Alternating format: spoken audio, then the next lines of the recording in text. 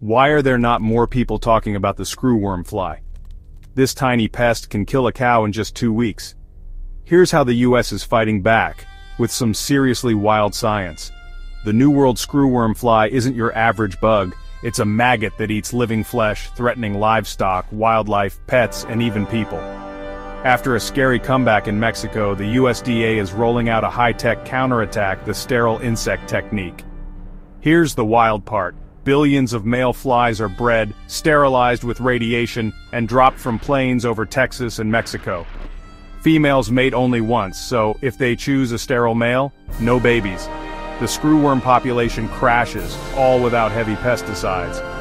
It's already worked before, and now the US is investing over $80 million to ramp up production. Scientists call SIT an all-time great solution, protecting farms, wildlife, and your pets. It's science, it's eco-friendly, and honestly, it's kind of genius. Growth begins with a single step. Subscribe to MonkWire and join the journey to deeper, richer content.